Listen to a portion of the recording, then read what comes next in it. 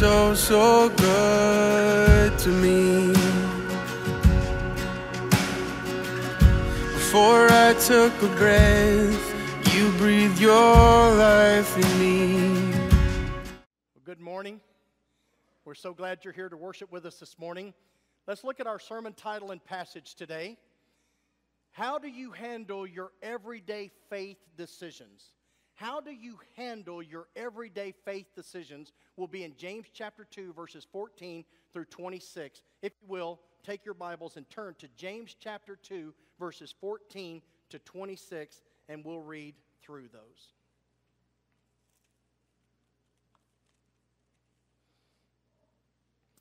What use is it, my brethren, if someone says he has faith, but he has no works? Can that faith save him? If a brother or sister is without clothing and in need of daily food, and one of you says to them, "Go in peace, be warm and be filled," and yet you do not give them what is necessary for their body, what use is that? Even so, faith, if it has no works, is dead, being by itself. But someone may well say, "You have faith, and I have works. Show me your faith without the works, and I will show you my faith by my works. You believe that God is one, you do well. The demons also believe and shudder." Let's stop right there. Did you know even the demons, who are fallen angels, did you know that the demons also believe in God? There's a lot of people running around going, "I'm a Christian, I'm a saint, I'm a follower of Christ, I'm a believer," whatever term you want to use. "I'm a believer. I believe in God." Did you know that even the demons believe and tremble and shudder? So they know who God is. But it's not just saying that, yes, I believe there's a God out there. It is salvific faith where you say, "I'm a sinner. I agree with God in the fact that I have fallen and missed the mark. I have missed the mark of His holy, righteous standard. And so I need God. I need a Savior." And so we put our faith and trust in Jesus Christ through the gospel, which is Jesus Christ come down from heaven 2,000 years ago, died on the cross, was dead and buried for 3 days, according to the Scriptures, arose from the dead on the third day, and then over 500 people saw Him, and He ascended from their presence into heaven. That's the gospel. And so to believe in the gospel is to have salvific faith. Demons, fallen angels, do not have salvific faith. They believe in God. There's a lot of people around our world and in churches that believe in God, but not salvifically. That's the difference. You can believe in God and go straight to hell. Are you hearing me clearly? You can believe in God and go straight to hell. It is a faith and a trust that you have called out to God, as Paul says over in Romans, where he says, "Whoever calls upon the name of the Lord will be saved." There has to be the believing in the heart and the confessing with the mouth that He is Lord and that He was raised from the dead. And the Bible says that whoever calls upon the name of the Lord will be saved. You can't just say, "Well, I believe there's a God, and I'm going to go to heaven." You might as well pack your bags for hell, because you're not going to heaven. And so that's what he's talking about. He's trying to say there's a lot of people believe in God or believe there's a higher power. You're going straight to hell. According to the Scriptures now, this is not Baptist theology, this is the Bible. Looking in verse 20, "But are you willing to recognize, you foolish fellow, that faith without works is useless? Was not Abraham our father justified by works when he offered up Isaac his son on the altar? You see that faith was working with his works, and as a result of the works, faith was perfected," also means completed. "And the Scripture was fulfilled which says, 'And Abraham believed God, and it was reckoned to him as righteousness, and he was called the friend of God.' You see that a man is justified by works and not by faith alone. In the same way, was not Rahab the harlot also justified by works when she received the messengers and sent them out by another way? For just as the body without the spirit is dead, so also faith without works is dead." Now listen to me. He's not trying to indicate that you have to do good works in order to be saved. No one can just do good works in order to gain the favor of God. You cannot just gain God's favor. We have sinned against Him. We have fallen. We're in depravity. We deserve hell. But when we come to that God and we say, "I'm a sinner. I ask for your forgiveness. I ask for your salvation. I ask for you to save my soul," He will. And so what he's trying to say here is he's giving two stories, real life stories. Abraham and Isaac, and also Rahab and the messenger spies that came from Israel. So there's two stories here. What he's trying to say is, when you come to faith in God salvifically, you just come by belief and trust. You come and you just say, God, I cannot save myself. I'm asking you to save my soul. Now, once you're a Christian, you start on this path of living for Christ. As you live out your real faith, then there needs to be works coming from the faith that you've already obtained by believing, by asking for God's salvation, which He gave to you apart from works. What the author here, James, is trying to imply is that once we become a Christian, then there should be good Christian works and service coming from your faith. But how many Christians do you know, like I know, that they claim to be a Christian, and I was baptized at a certain age, and I go to church, and whatever, but you look at them and you don't think they're a Christian any more than a monkey riding a bike.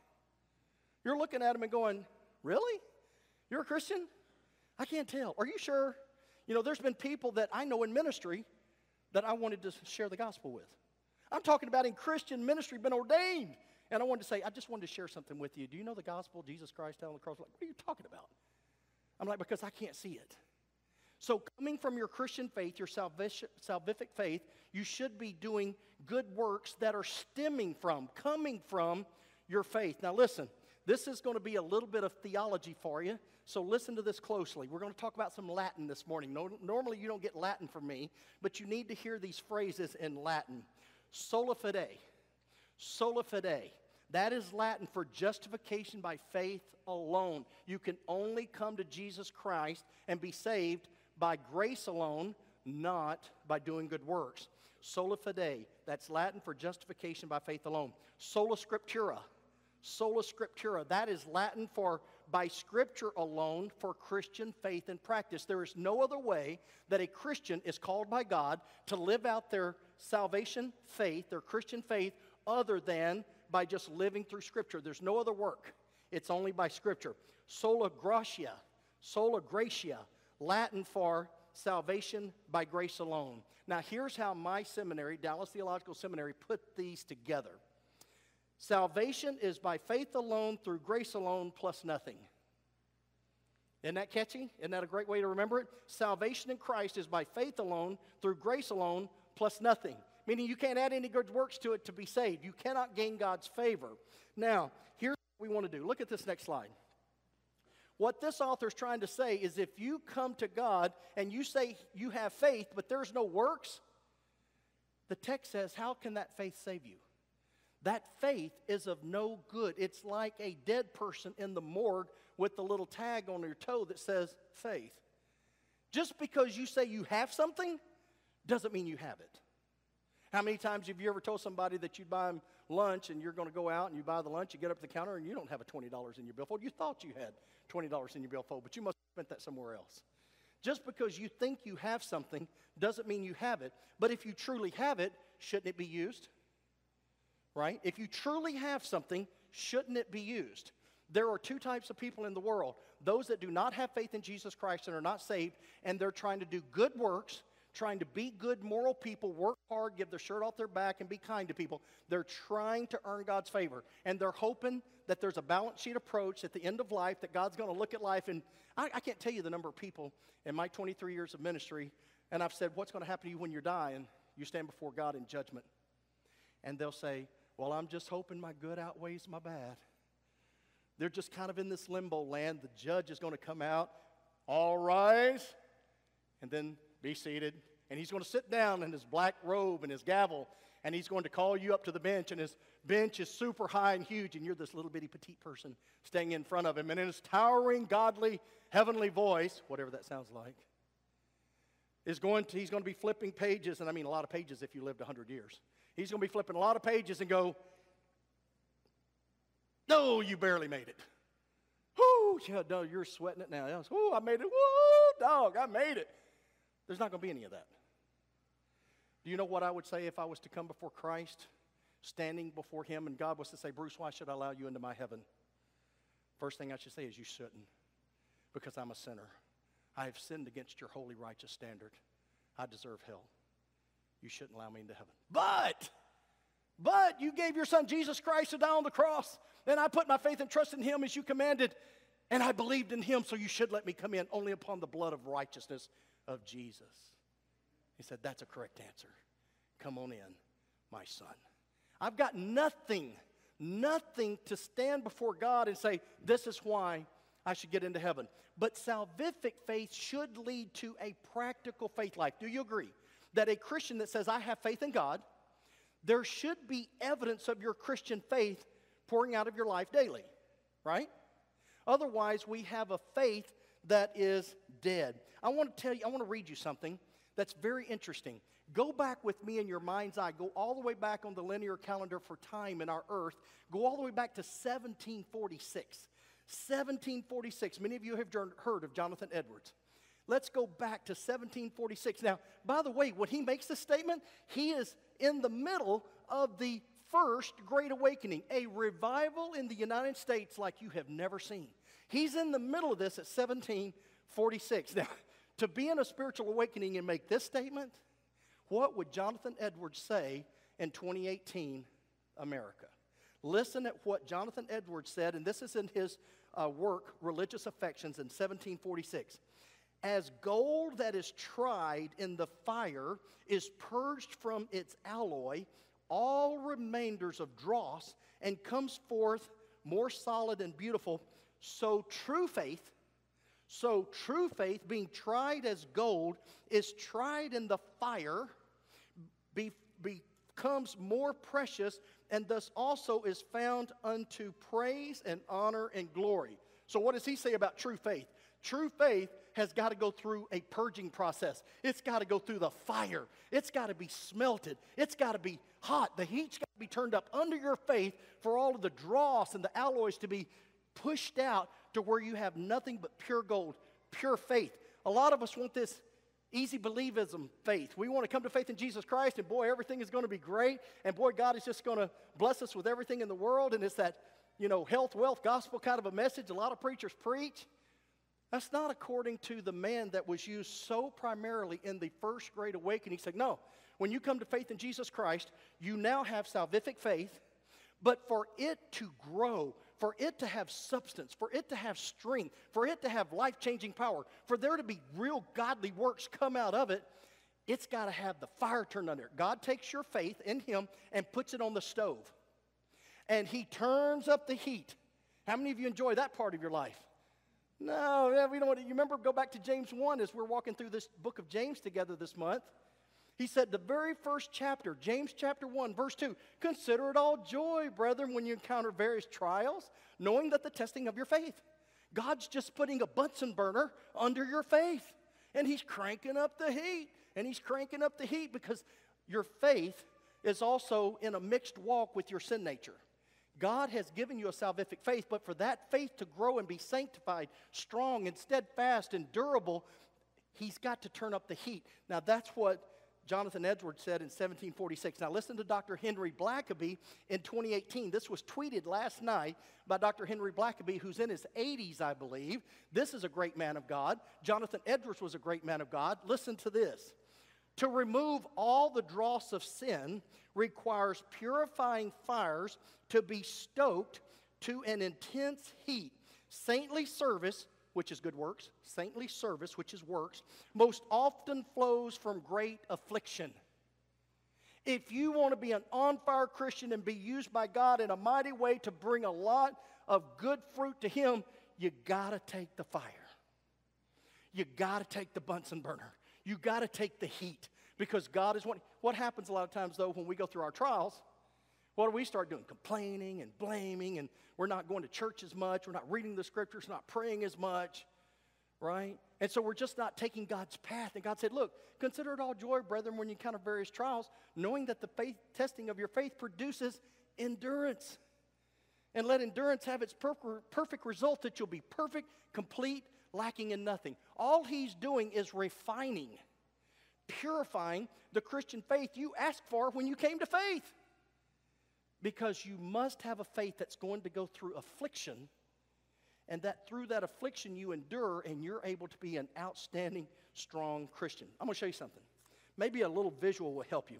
How many of you are familiar with Alka-Seltzer?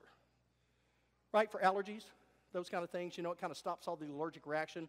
All right, so let's just say that the faith, did you know that faith is tangible? You can't see it in your life, but did you know that faith is tangible? It's tangible. It's real. You may think, oh, it's ethereal. You know, it's kind of in me. I just kind of believe. Faith is real.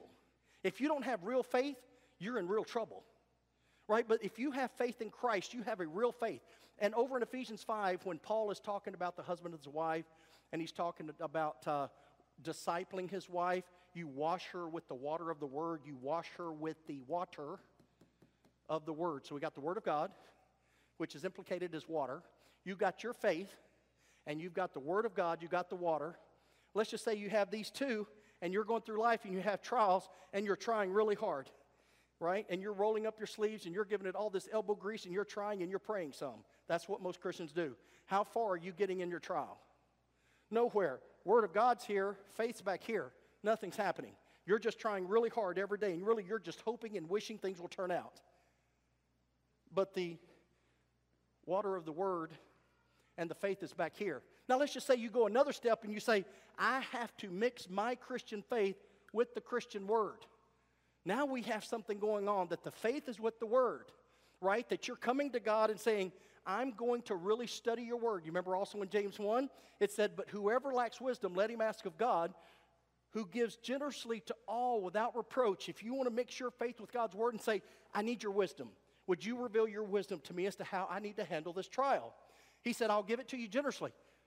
But let not that man ask doubting, but only in faith, because the doubter is seen as an unstable man, tossed to and fro. So even if you did this, and now you're trying to get your trial on, you know, and you're trying to grow in your faith, you still haven't done anything. You mixed your faith with the word of God. You're sitting down, you're studying, you're praying, but you haven't applied it. You haven't applied it yet. You're still back out here with good works. Why didn't just the study of the word of God and my faith, I'm seeking God? It's called obedience. It's called obedience. The way God purifies you is for you to say, okay, I obey. Now you're taking in the word of God unto obedience. So when you start walking this now, God takes over. God takes over. Do you see the difference? I've been having this out as a little plaque that sits over on that table under that TV screen. Many of you have seen it. Let me read it to you. Faith does not make things easy. I think when we think I'm a Christian, just because I'm a Christian, why don't I have it easier than the lost person? They don't know God. They're going to hell. How come I've accepted Jesus Christ? How come I don't have it easier? Faith does not make things easier. If you've been a Christian more than 25, 35, or 40 years, I guarantee you if I were to ask you, has your Christian faith made your life easier? Everybody would say no. But watch this. It makes them possible. Faith does not make things easy. It just makes them possible. Nothing is impossible with God. The Bible says nothing is impossible with God. You know how many things are impossible with you?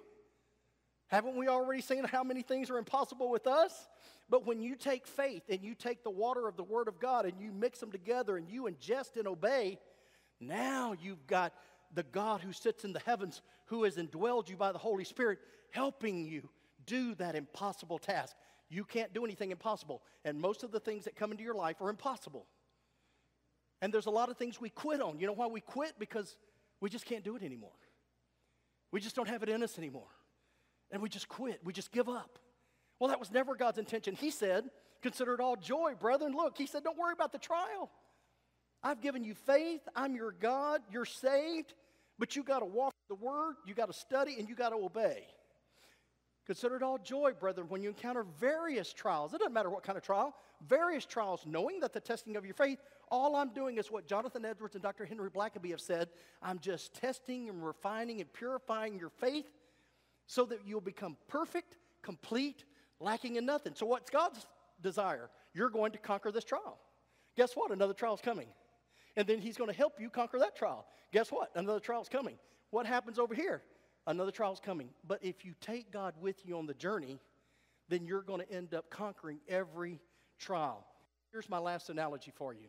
It really amazes me to watch trout. Have you ever been somewhere in the Northwest and you've watched trout? How do trout swim? Do the trout go downstream? They go upstream. They go against the current. Now check this out. A full-grown trout starts down at the base of the mouth of a river, and they work their way up all of those rapids, all the way just fighting and fighting and fighting, and they're having to get away from bears, because even when they jump over some certain places, bears are out there trying to grab them. They're trying to go all the way back to where they were first spawned. That is what's in their DNA. They're having to fight, fight, fight, fight, fight. Well, what do you think about people in our world? Are we wanting to roll with the current, or do we like fighting against the current? Well, everybody I know likes to go with the current. Let's just go downstream, man. Let's don't go upstream. We want to go downstream. Not the trout. The trout knows that I need to go upstream, and it's an uphill fight his whole life until he gets miles up at the river's head.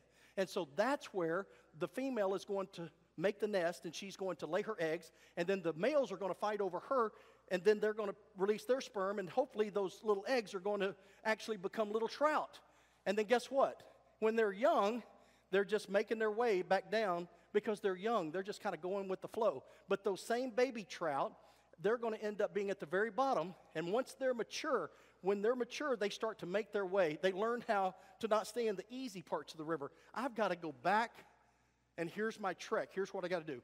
When you're saved and you're a baby, you're going along with the river a little bit, but God is growing you, and He's starting to show you how to conquer some of your trials. But God is always saying the Christian faith is going uphill. Uphill. Trout go uphill. Trout go upstream. Trout fight the current. Christians fight the current. We've got to go uphill, but you've got to do it by faith, and most of our faith can't take it because we don't want the fire. We don't want the heat. We don't want the pressure.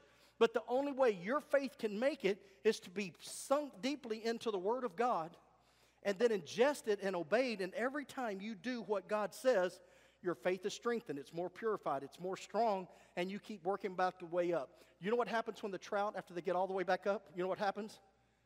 They die.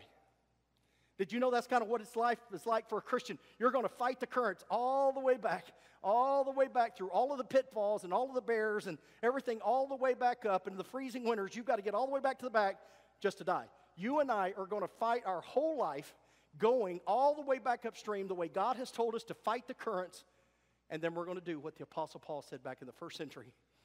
He said, I have kept the faith. I have fought the good fight. I finished the course. He's saying, I did it. I did it all the way back. Amen? So you've got 2,000 years ago, you've got the Apostle Paul saying this. 1746, you have Jonathan Edwards saying this. And then in the 2000s, you have Dr. Henry Blackaby saying this. All the great men of God are saying, hey, faith is active. Faith has works. Faith has to have fire under it. Faith has to have trials to kind of pull it apart and kind of make it stronger and really make it what God wants it to be. Faith doesn't just grow on its own. Trials or what help your faith become strong so that you can be a powerful Christian and bear a lot of fruit before you get all the way back up the current to the end of the river and die. That is biblical Christianity. That is biblical Christianity. Is that what you're seeking? Or are you bought into this Americanized Christianity? Oh, it's all gravy, man. Just God gave His Son to die for you on the cross. You believed in Him. Now you have Jesus Christ as your personal Lord and Savior. God's kind of a genie in your little body, and you get 3 wishes. And whenever you got a hard time, you just kind of start praying harder, and you ask God to bail you out and just kind of help you with this. And then all of a sudden, God doesn't come through. Now you're angry and blaming God and blaming other people. Now you have a sour attitude. Now you're angry. Now you're unforgiving. And so your faith just is waning down here. There have been people that have been Christians, and their faith has not grown at all in 35 years. Because they have had an Americanized view of Christianity, not the biblical view from the first century and in the 18th century with Jonathan Edwards, or in the 21st century by Dr. Henry Blackaby, talking about that your faith has to be put under fire. Next time you encounter a trial, you know what you do? Put a corner smile on your face and go, thank you, Lord. I know you're about to do something. Thank you, Lord. I'm considering it joy, encountering this various trial. I got a new trial. Evidently, you're about to bless my faith. Evidently, you're about to purify my faith. Hey, something's good about to happen. Hey, I'm about to become a stronger Christian. This trial is going to help me. We always think trials are negative. Raise your hand if you've always thought trials are negative. They're not good. They're not fun. They're not helpful. They're not. They're good. Trials and troubles and tribulations are good. Right? Because God says they are. And that's how He grows us. Matter of fact, A football coach would tell you the same thing. When you go out and practice every day after school in high school or college or even pros, every day you go out and play. Monday, Tuesday, Wednesday, Thursday, Friday, you practice, practice, practice. What are you practicing? You're hitting your own teammates, right? Iron sharpening iron. Why? Because you've got to get ready for game day. You've got to get ready for Saturday and Sunday, right? Because that's when you're going to get hit. Did you know that that's why two-a-days? Two-a-days are some of the roughest things you could ever imagine. When I was in high school, they were three-a-days. Three-a-days. You had offensive, you have defensive, and you had special teams. And so it'd be like 100 degrees outside, and you're in pads, you know. And so, but to be a better football player, you got to go through the trial, right? If you're going to be a better student, you got to roll up your sleeves and study, maybe even to the midnight hour and burn the midnight oil. Whatever you're going, if you're going to be a more stronger person, you got to go into the gym and you got to lift a lot of weights, or you're not going to be any stronger than you were yesterday. You can't just buy the gym membership. There's called pumping iron, right? And you're sore, your muscles hurt, you're tired, you're achy, you're taking Advil. But then when you go in the gym the next day, you lift 5 more pounds because you have worked out your spiritual muscles. You have worked out your faith. Here's what I want to encourage you to do this week. During your quiet time, and we say we have our quiet times, spend more than 5 minutes with God before running off to your job or before running off wherever. Just sit there and just say, Lord, what state is my faith in? Do I have real faith? Real salvific faith? And if I do, are you pleased with the works and the fruit and the service that's coming out of my Christian faith? If so, praise your mighty name. Sing some praise songs and go to your office or school. But if not, if the Holy Spirit is saying, man, we've got a lot of work to do here. I really need to purify and purge some of the things in your life because your faith is not standing strong. Your faith is not standing out. Your faith is not doing good works for my name. You're not accruing anything in your life that's going to bring more glory to Jesus and the Heavenly Father. We need to purify that faith. It's gotten kind of weak and grungy and dungy, and it's just kind of in the dirt, and it's not really helping anything. Oh, you're saved and you won't go to hell, but that's about it. So a Christian really wants to love God, walk with God, honor God, please God, glorify God, bear fruit for God. Isn't that true? Well, then if that's really what you want, and we say we want to be Christ-like, if that's what you want, you're asking for the fire. You're asking for the fire because that's how He does it. Do you want to grow this week? Do you want to be more used by God this week? Do you want God to use you to bear fruit that will last for all eternity? That's His desire too. If that's your desire, that's His desire. Just know the trials are coming. Just know the trials are coming. And listen, the trials are okay, and they are good, and they will bear fruit. Bring them on, and just let God help you through them. Amen? Let's stand and sing praises to God.